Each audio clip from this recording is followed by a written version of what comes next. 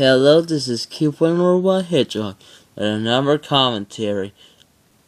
Today's victim is NESMario123, the YouTube troll that I like to call a bullshit man. Why do I have to do a commentary on this guy? Here's the reason. He did a commentary on Rocky Hammer 18, which is she makes good videos and put much effort. But this dude, he's just a big derp.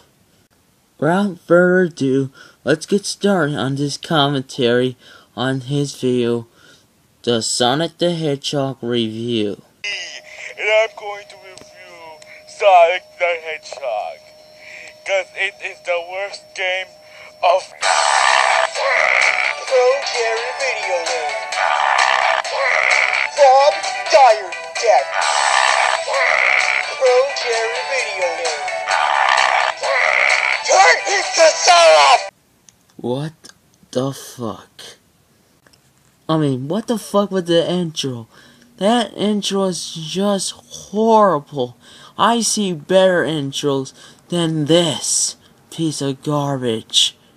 And Sonic the Hedgehog for the Sega Genesis wasn't a bad game after all. And besides, who can explain Mario the Plumber? He liked the classic Sonic, but we already played him. Well, for except me, because newer Sonic fans had to decide which one they had to choose, the older or the newer. And how does Sonic the Hedgehog for the Sega Genesis rip off Super Mario? It doesn't. Oh my god! Oh my god! Sonic the Hedgehog 1 is the worst game ever! It is a ripoff of Super Mario Brothers. I can tell you why. Oh, okay, in that game, Sonic the Hedgehog, all you do is run and jump on things. That's the same exact thing as Mario. It is. It fucking is. It is. Are you gonna explain the story or the gameplay or enjoyment of this game? I think it's never compared with Super Mario. And plus, running and jumping are both absolute the same fucking thing they use in every single fucking game out there. And great job with the game's designer. I hope the rest of the game designers are way cooler than your for art design. Look, you've used the toast design on the old NES Mario title.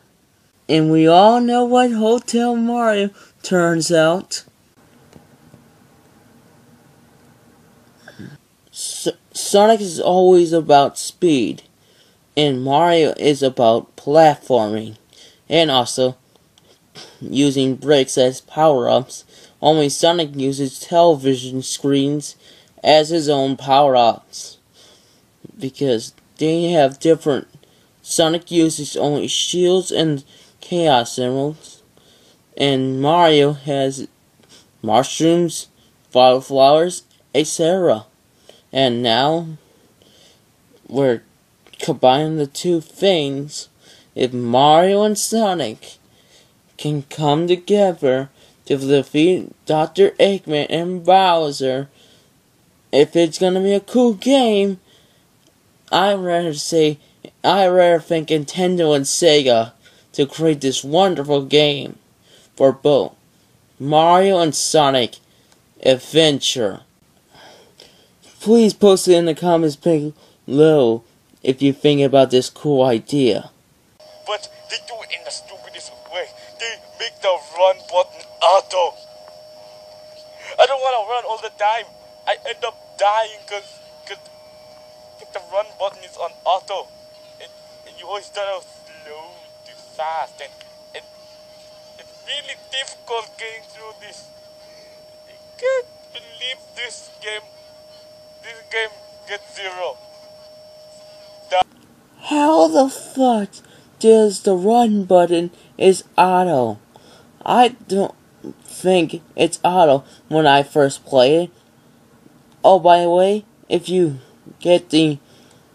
got Sonic Generations, you can buy the Sega Genesis controller and plug it to the Sega Genesis, and then you got Sonic Genesis for good in your Sonic Generations. So what can I think about NESMario123? A 1 out of 7. So, if you like the Sega Genesis or not, it's sure a good game. There's some games there might be good, like Super Mario for the NES, or other games. It's way better than this pile of crap.